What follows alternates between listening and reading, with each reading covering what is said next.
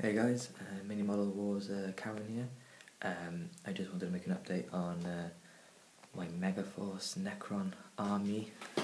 I got it yesterday and I built a few models and I just wanted to show you, Probably won't get the best view, but that is my Ghost Ark. And a few death marks there. I've got an Overlord. A Ripper Swarm, not Ripper Swarm, but Scarabs.